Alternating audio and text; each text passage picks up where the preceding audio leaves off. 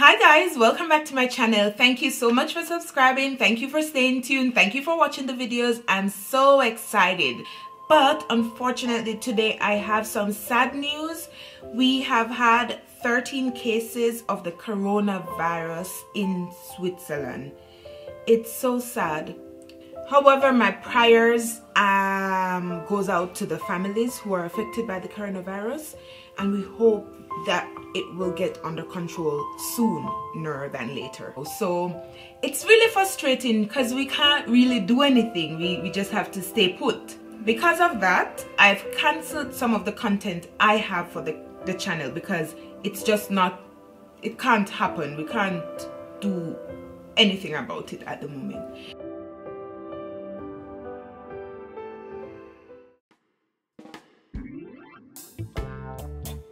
But anyways, we have some fruits that we are gonna try today. We're gonna test some fruits. So today what we have to taste test is some Physalis, but it has many different names. So Physalis, some places they call it Cape Goose berry, some places they call it golden berry, some places they call it just Physalis, and some places it's called inkaberry.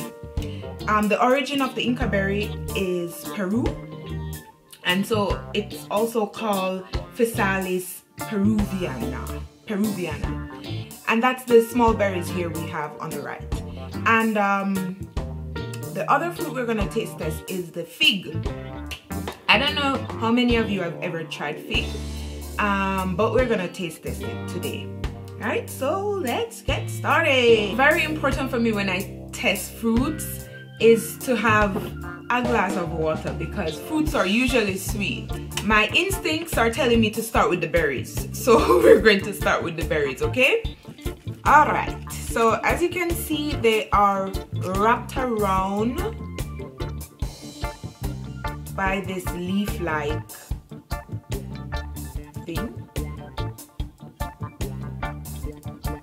Yeah, and basically I've never seen anyone done this. I'm just doing it because it's obvious. We don't eat the leaves, we take them off. Right? So we take them off. Ooh. Ooh. It's kind of strong at this stem, and it looks like this.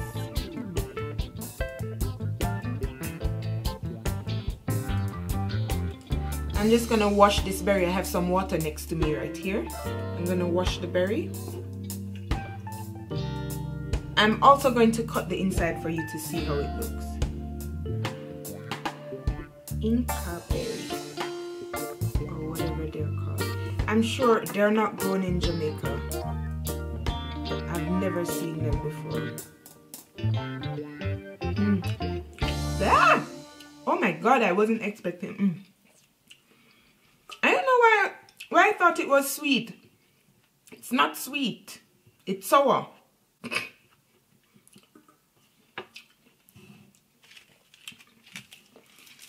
But nice sour. It has a taste of passion fruit. Do you know passion fruit? Kind of have the taste of passion fruit a little bit because of the sourness, but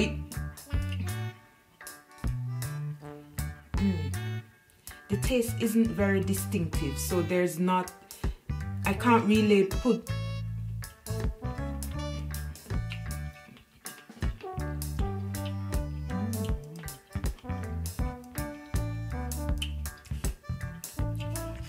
I need to try another one. Okay.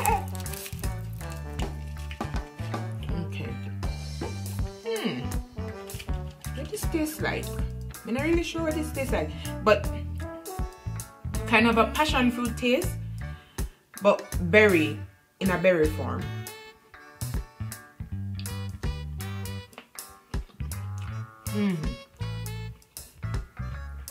So it's passion fruity. That's the conclusion.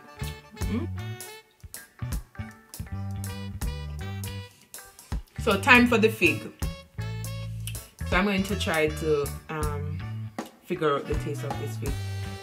The texture of the fig, it's soft, the outside, the skin, It's soft. It feels a bit delicate.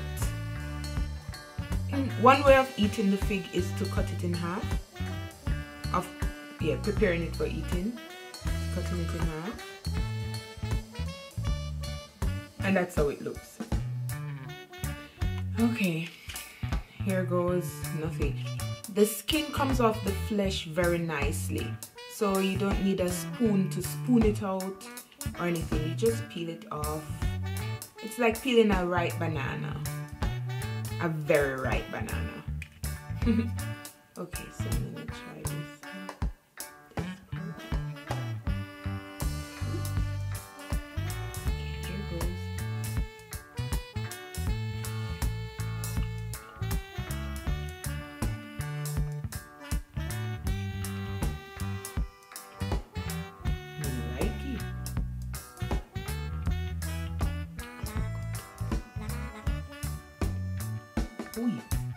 I'll just eat one more piece.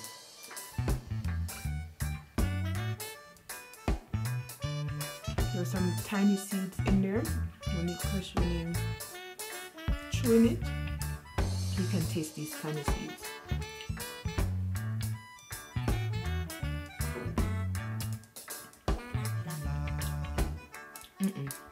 Not for me. This fig is not for me. I don't even know what it tastes like. Out of the two fruits, I prefer the golden berry. Aftertaste of the fig is like, tastes like mango. If it was a good fig, I have a feeling that it would taste like mango. The taste of the fig is like a mango that has been picked green and wrapped in newspaper, put in the cabinet or wherever to ripe, and then you eat it. That's what it is like, very watery but have a mango aftertaste. That's very weird, because I would think it would have a banana aftertaste, but it has a mango aftertaste. Well, that's it for the fruits. I have one more thing I want to try for you guys, and it's caviar. It's not the expensive black caviar you guys might be thinking about. That's the Russian caviar that's very expensive. This is the cheap caviar. The cheap caviar, but I think I've tried it not like this, not taking it with a spoon and trying it, but I've tried it like on sushi. You know when you buy the sushi and they sprinkle some caviar over it? I've tried it like that. So I've never really had the chance to really taste the caviar itself. So I'm gonna try that today. So to the caviar. Ooh.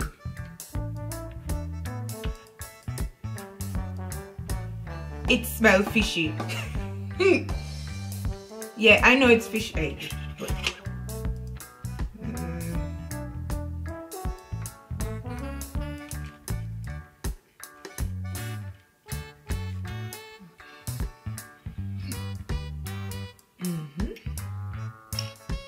you know what it reminds me of? You remember, I think back in the days when I was going to school in Jamaica, we could buy some small round ball thing, and then you pour water in it and it gets fluffy.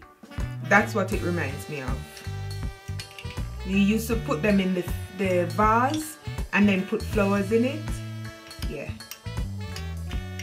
Okay, here goes.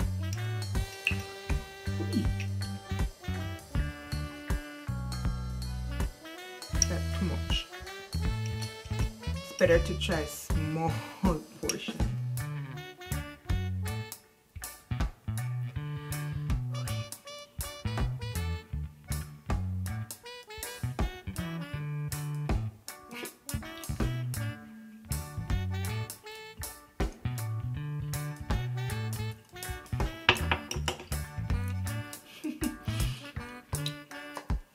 Tastes like fish. It's salty. It tastes like red herring. That's what it tastes like, really. It's not so bad. It's not bad at all. I wouldn't eat it just like this. I'll put it on some bread or something like that. I'm going to try it on some bread. But it doesn't taste bad. It's very fishy because it's fish egg. Obviously, it's gonna be fishy. I don't know what I was expecting. Ooh. reminds me of Nemo. Somebody laid egg when Nemo was born and his mom.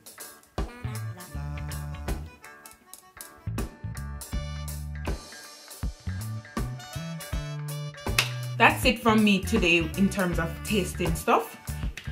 I enjoyed the berries, did not like the figs at all, and the caviar was good with the bread. Okay, so just some housekeeping. I have some exciting news for you guys.